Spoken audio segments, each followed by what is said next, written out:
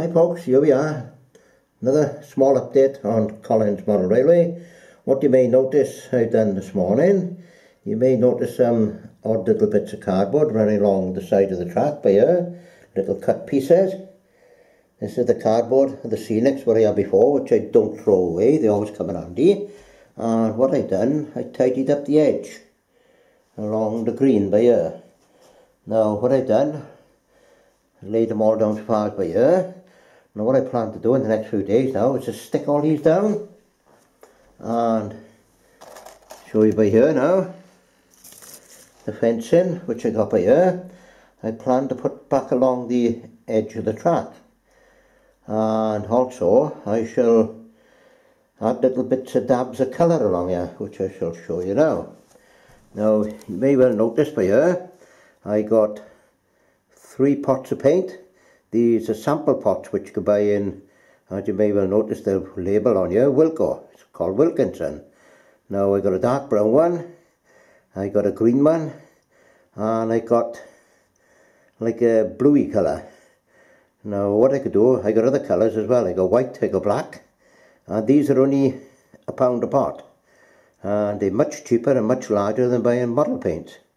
So what I do, I use these a little bit of a touch up. Now I'll show you something else in a minute what I'm going to use as well. Then you can buy this from Gauge Master, any modelling shops. It's like flaky bits of grass, but there's also little bits of pebbles and bits and bobs again. Now with the scenics what I just showed you, you can add that in with it as well and touch the scenery up. Probably put different colours in it as well, brown as well. And this is what I'm going to do in the future. And I'll show you a little bit more to go along. Here we have some more scenics, which is by Gauge Master also. Now these are a lightish green colour, a darkish green colour with a little bit of brown tint in it as well, and a dark green. Now I plan to use these on the area which I just showed you, with the cardboard on the edge of the track. Probably put a couple of little daubs of glue down with it, Unibond, and run these along the side as well. Now these I'll just show you now in the next few days hopefully. There you go. Now there, you may well notice that I have put the fencing back, and I've added some sheep, cattle, and you may well notice there is a horse up along as well. And I put a little cottage by here with a little tractor by the side, and I've run the scenics along here. You may well notice the dark green colour on here, which I mixed up with the glue.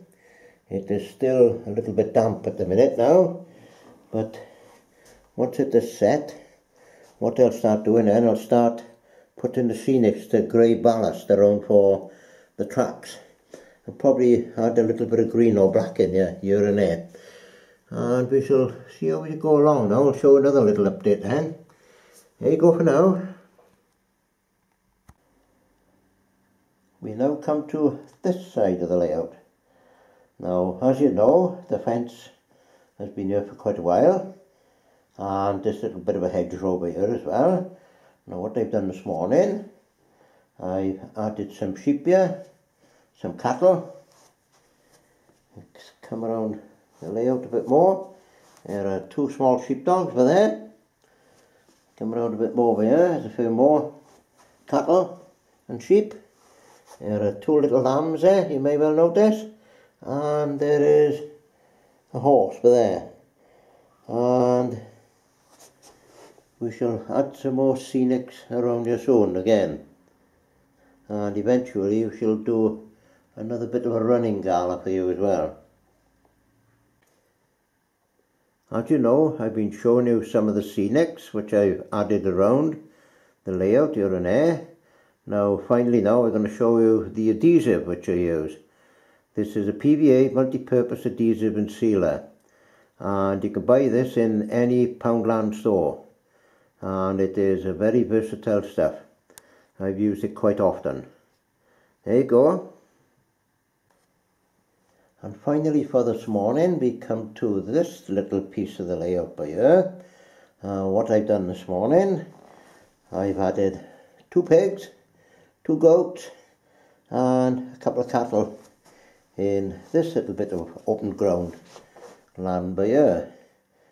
Now then, we shall add a bit more scenics around here soon.